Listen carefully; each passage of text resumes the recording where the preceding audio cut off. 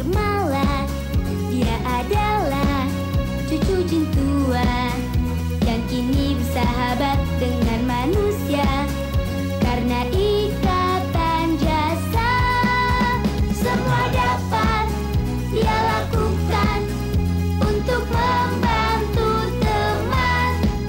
Lampu ajaib Putri Nirmala dari negeri 1001 Malah. Semua dapat dia lakukan untuk membantu teman. Lampu ajaib Putri Nirmala dari negeri 1001 Malah. Jin cilik sakti itu Nirmala. Jin cilik sakti itu Nirmala.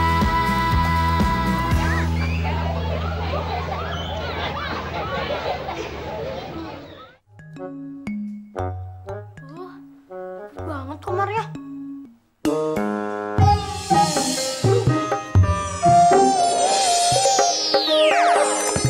Tidak ada waktu lagi untuk main. Kamu harus segera ambil lampu ajaib dan pergi dari sini. Polis, di mana aku? Kamu ada di tempatku. Dan sebentar lagi kamu akan mati. Di depan Taman Ria. Oke, jam 5 ya. Oke, baik-baik. Gue pasti on time. Tapi inget, lu jangan sampai gagal. Gue hanya mau tantenya Bayu mengalami sedikit kecelakaan. Dengar ya, ketua kalian tuh udah nyerah sama gua. Sekarang dia udah jadi anak gua tahu. Dik, sabar aja. Dia memang udah berubah. Kamu nggak boleh gitu. Kita masih mau kok bantu kamu. Kamu mau kemana lagi? Udah, jangan buang waktu. Ayo cepat cari lampu ajaib. Gak apa-apa kok, cuma sebentar doang.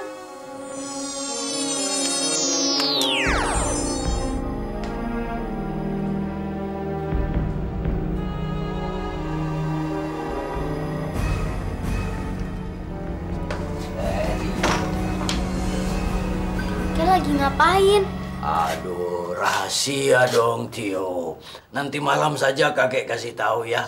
Sekarang copot sepatu, cuci kaki, cuci tangan, ganti baju sana, ya. Ya deh, Kek. Ya.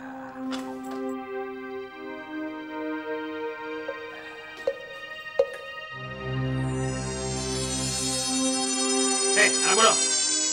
Dengarkan aku. Temui aku sekarang juga di halaman belakang rumah ini. Sekarang, ayo jalan. Iya, Pop. Iya.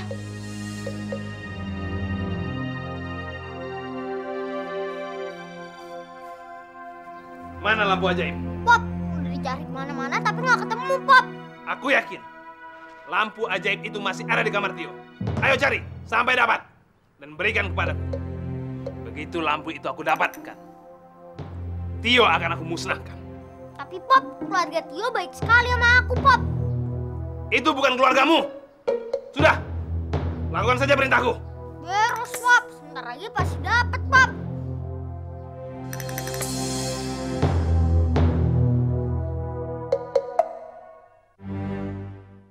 Pa, Erika jadi kasihan sama Diki. Erika pingin papa sama maminya Diki kembali lagi. Ya, semestinya dulu tuh mamanya Diki harus bersabar. Memang hidup berumah tangga itu pasti ada aja cobaannya. Kalau mama nggak sabar ngadepin papamu, pasti mama sama kayak mamanya Diki. Memangnya papa kenapa? Abis papa bikin kesel mama sih. Ya mamanya dong harus menyesuaikan diri. Iya sih, tapi kan mama juga udah sabar, Pa. Tapi, Pa, lama-lama juga mama kan nggak kuat ngeliat tingkah laku papa kayak gitu. Mama sama papa kok malah bertengkar sih? Bukannya bantuin papa sama mamanya Diki yang lagi berpisah? Maaf deh sayang, mama kan tadi kesel. Terus gimana dong caranya biar mama sama papanya Diki bersatu kembali? Kayaknya kita harus deketin mama dan papanya Diki deh. Supaya biar kita tahu apa yang terjadi alasannya itu. Ide bagus, Bah. Biar nanti papa yang deketin mamanya Diki, ya. Papa mulai lagi deh. Gini aja deh. Papa deketin papanya Diki. Kalau Mama deketin mamanya Diki. Oke nggak? Sip. Bentar ya sayang. Ya, Pak.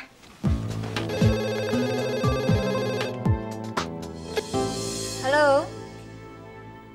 Ada, maaf dari siapa ya? Sebentar ya. Erika, ada telepon dari mamanya Tio. Ayo tante. Ayo tante. Tante pasti bisa tante. Iya, tante Ayo pasti tante. bisa.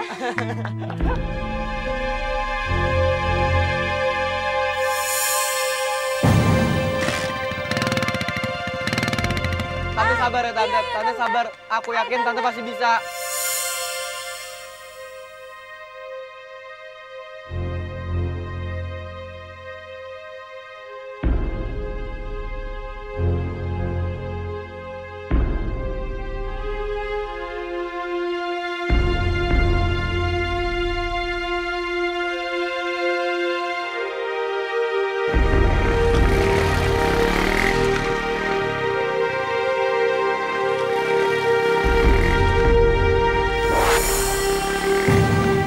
Tante, awas tante, ada motor tante. Tante. Bener kan kata gue? Dia tuh mau nyelakain tante lo. Lu tuh ngomong apaan sih? Bayu, gue tuh kesini mau niat baik, mau nolong tante lo. Orang ini malah seenaknya nuduh gue. Yaudah gue pergi aja deh. Udah Landi.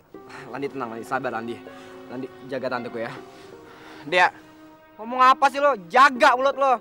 Dari mana lo tau kalau ini semua rencana Landi? Gue curiga. Jangan-jangan ini semua rencana lo lagi. Ya sekarang buktinya mana? Lo ada di sini, ngapain lo di sini? Jahat lo ya. Jahat. Yaudah yuk, kita jangan buang waktu. Kita cepet cari taksi yuk.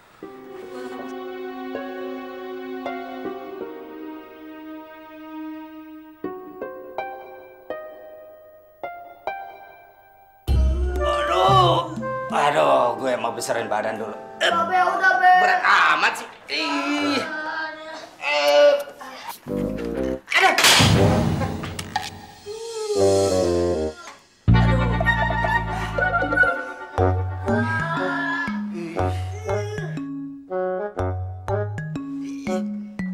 Gimana nih? Ayo. Lu mau pakai?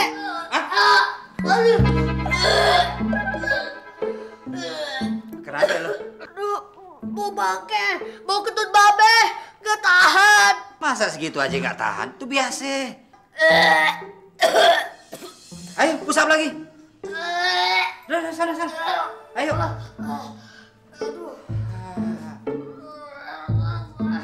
Gitu. Ayo. Udah Be, capek. Masa segitu aja udah memble? Gimana Indonesia bisa maju? Kalau generasi penerus kayak lu semua. Babe nih, dulu waktu seusia lu bisa 1000 kali. 1000 kali? Yang bener, Be. Iya, tapi untuk setahun. Ya. Bino, Babe dulu nih, waktu masih muda, didemenin cewek-cewek. Cewek mana yang kagak demen sama Babe lu? Jaware pasar impres. Kalau cewek-cewek nih, kalau lewat depan Babe, wah, pada pengen digangguin. Nyak lu, itu nggak ada apa-apanya. Babe sih mau sama nyak lu kepaksa aja. Tuh kalau hitungan nomor 100. Be, ada enya lo, Be. Hah? Sialan. Aduh, dikibulin gue. Bener-bener anak kurang ajar.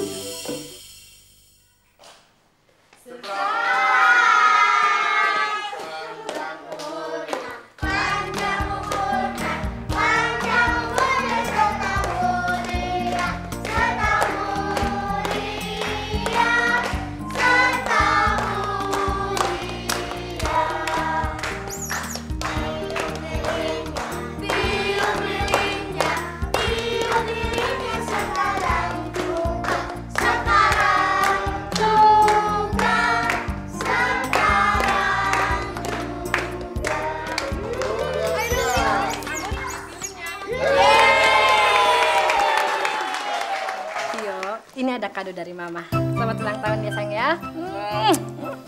Ini juga dari Papa. juga ada kado. Nih yuk, buat kamu. Selamat ulang tahun ya. Semoga cepat pinter. Aku juga punya kado buat kamu, Yok. Selamat ulang tahun ya, Yok. Ini kado dari aku, Yok. Selamat ulang tahun ya. Ini, Yok, kado dari aku. Selamat ya. Cucu kakek sudah tambah gede, tambah ganteng sekarang ya. Ini kado dari kakek. Dengan melihat kado itu, Tio akan ingat terus untuk berbuat kebaikan. Oke? Nih dari Kak Dea. Makasih ya, Kak. Sama-sama. Sekarang kita potong kuenya ya. Potong kuenya. Potong kuenya. Potong kuenya sekarang juga. Sekarang juga. Sekarang. Kuenya banyak ya. Tapi sayang, kamu gak dapet. Kamu udah buang waktu. Cepatan cari lampu ajaib. Nanti kau marah-marah. Selamat ulang tahun, Tio. Wah, hadiahnya banyak banget. Dari siapa nih? Kak Dea ya? Ini? Yuk, bajuku baru loh. Ini buatan Mama Jin. Bagus kan?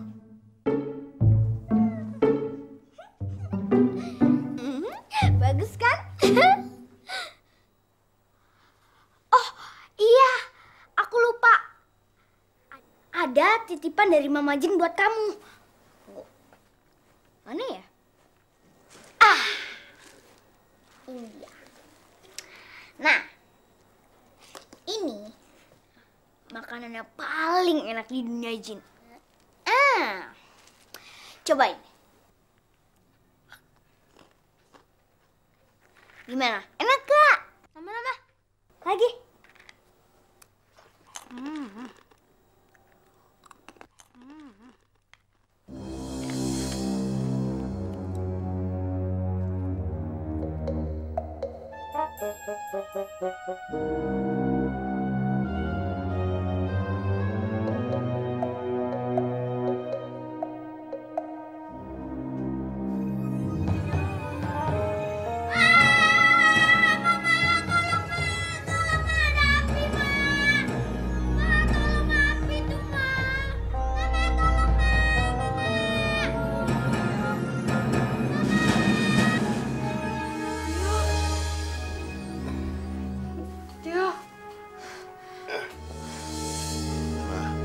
Ada apa, Ma? Pa, Tio dalam bahaya, Pa. Ma. Ma. Tio. Tio. Tio.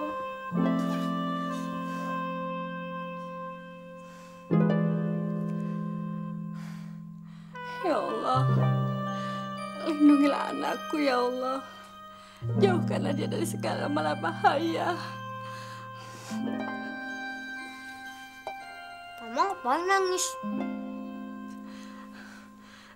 Tio. Mama nggak apa-apa, sayang. Mama cuma takut kamu dalam bahaya. Tapi Mama sekarang udah seneng. Ternyata semuanya hanya mimpi. Ya udah, sekarang kamu bobo lagi ya.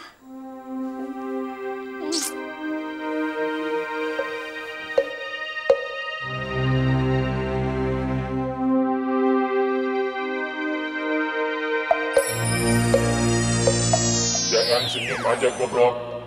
Itu bukan mama kamu. Cepat cari lampu ajaib dan selesaikan tugas kamu. Nirmala sudah kembali, jadi kamu bisa tanya sama dia di mana lampu ajaib diletakkan. Yuk. Tio. Apaan sih? Tio, kamu kok gitu sih? Yuk, pesta ulang tahun kamu kemarin meriah sekali, Yok. Hebat. Itu kemarin, sekarang beda. Ngapain kamu pegang-pegang pundakku? Yuk, kamu kok gitu sih? Kenapa kamu marah-marah sama kita? Kamu punya masalah apa? Kalian semua adalah masalahku.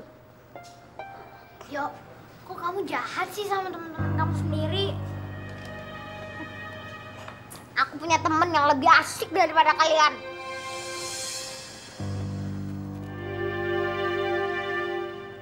Kita lihat aja gimana Tio sekarang.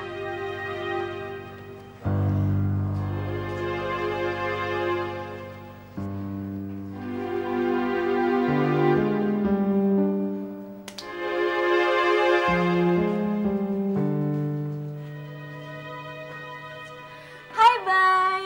Hai. Gimana kabar tante kamu? Tanteku baik-baik aja kok. Makasih ya atas perhatiannya.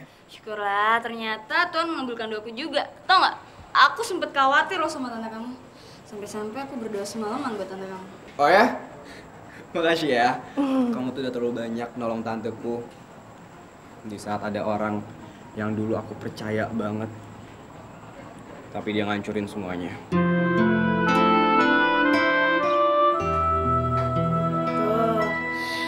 Cepet yuk. Ya.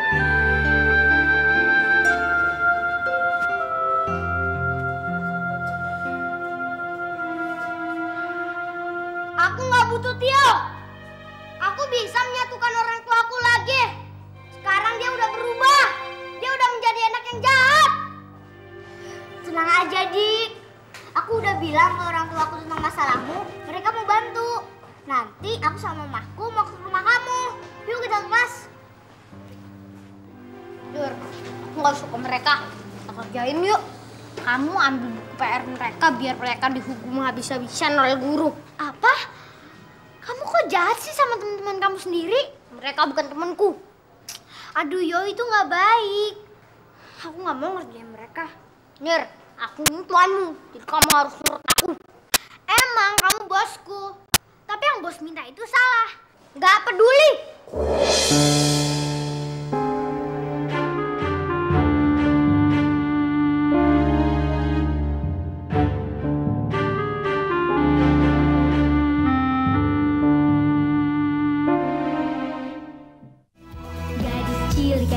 Jangan sampai ketinggalan update terbaru dari MVP Entertainment ID dengan subscribe atau klik tanda lonceng di bagian kanan.